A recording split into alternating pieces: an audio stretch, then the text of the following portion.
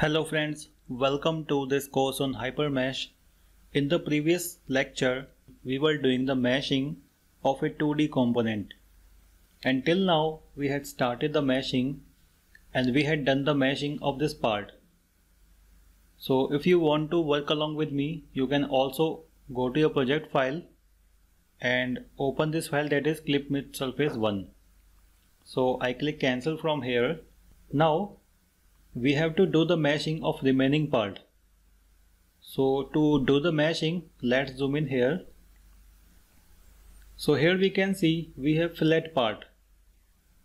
To do the meshing of this fillet part, I press the F12 from the keyboard and go to auto mesh. Here we need to select the surface and then select this surface and then click on this mesh.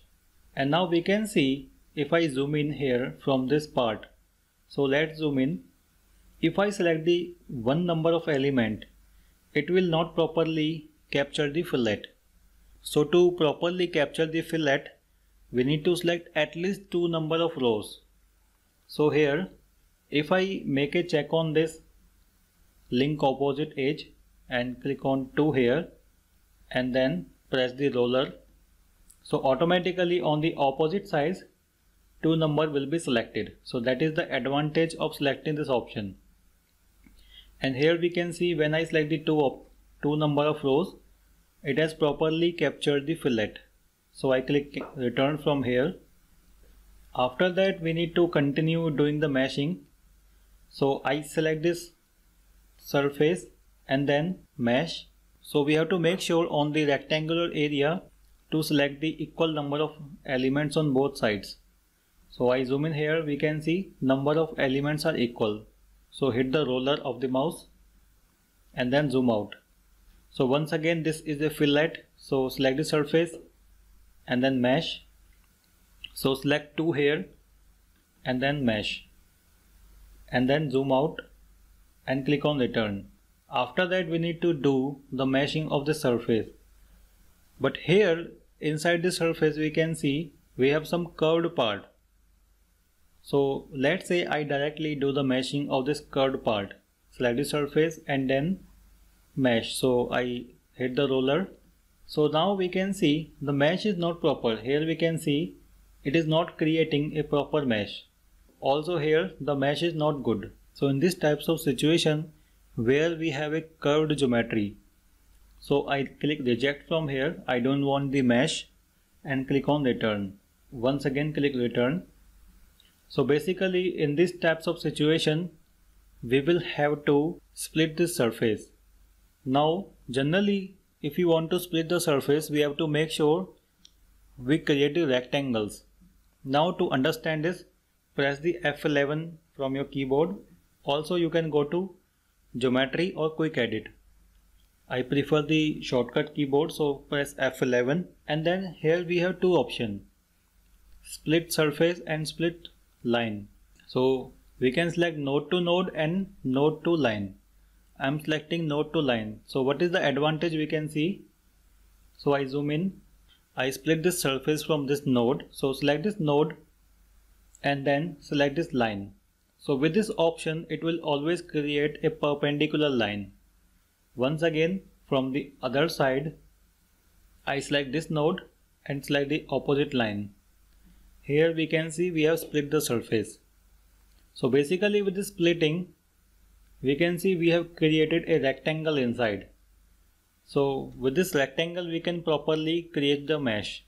So press the F12 from your keyboard and then let's say I select this surface and then mesh. So now we can see we have equal number of elements in all the sides. So that is the advantage of selecting the rectangle. Click on return. Now I zoom in here and then do the mesh. So select the surface and click on this mesh. And right now we can see again the mesh is not proper. So it is because, so I click on reject from here. So basically here we can see we have an extra point. And because of this point the mesh is not coming proper. Now to remove this point what I can do is I go to the F11, press F11 and then go to add and remove point. Click on this. When I click on the left click, it will add the point, and when I click on the right click, so take the mouse onto this and then make a right click. And here we can see the point has been removed. So press the F12 and then select the surface. And now we can see the mesh is proper. Press escape. So it is a much better mesh. And once again we need to do same thing on the other side. So F11, then remove this point, right click, and then F12, select the surface and then mesh. Press escape and then zoom out. After that we need to create the mesh onto this side. So here we can see it is basically a straight surface. So we can select all the three surfaces at a single time. So zoom out and then select this surface and this surface and then mesh. Here we can see we have fillet area. So select the number of element 2 here, and also here the number of elements are 2. Mesh and then press escape. So after that we have created the meshing of this area. We have to start doing the mesh here. Once again in meshing we cannot select the large area because it will not create a proper mesh. Now to do the meshing of this type of area, what we can do is we can split this. So we can split this point up to this point. So here I will select F11. So right now what I do is I will select node to node. From this node up to this node. Click here. So now we have split the surface, and once again we have this curved surface. So go to this node to surface, node to line, from this node up to this line, and then do the mesh. F12, select this and this. So we can select multiple at a single time and then press escape. And here we can see we have back-to-back trias. So generally in meshing this is not accepted. Now to do this I will have to remesh it.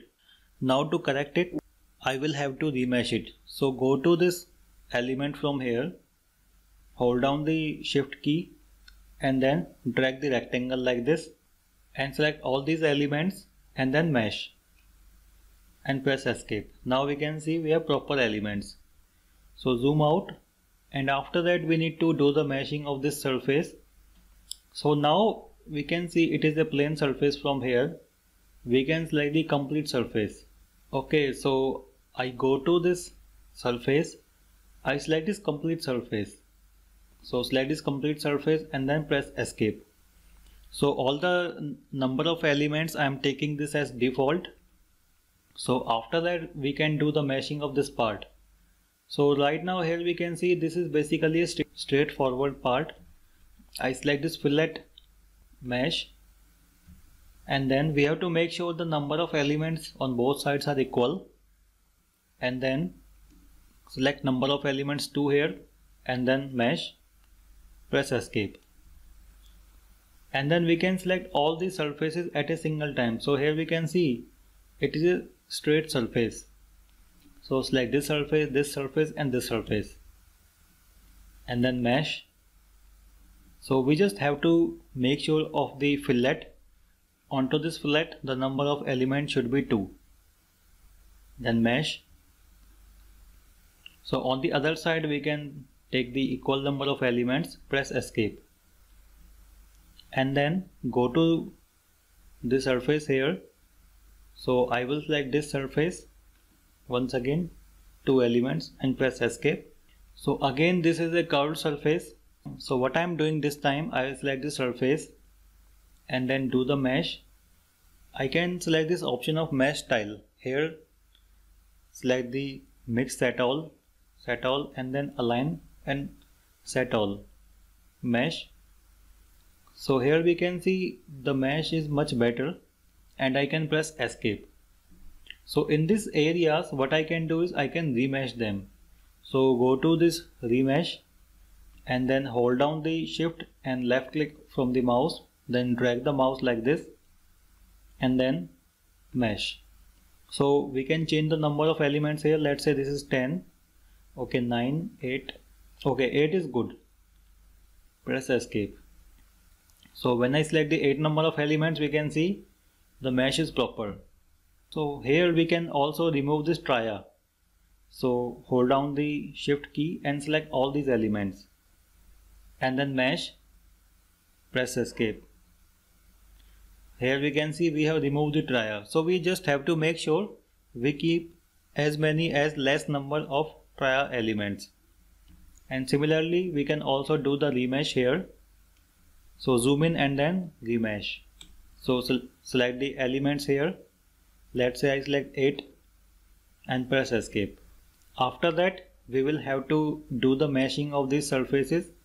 So I can select all the surfaces at a single time. So here we need to select the surface, this surface and select this surface. Click on mesh. And then again in the fillet we need to make sure at least we have 2 rows of element. But here we can see visually it is a much bigger fillet.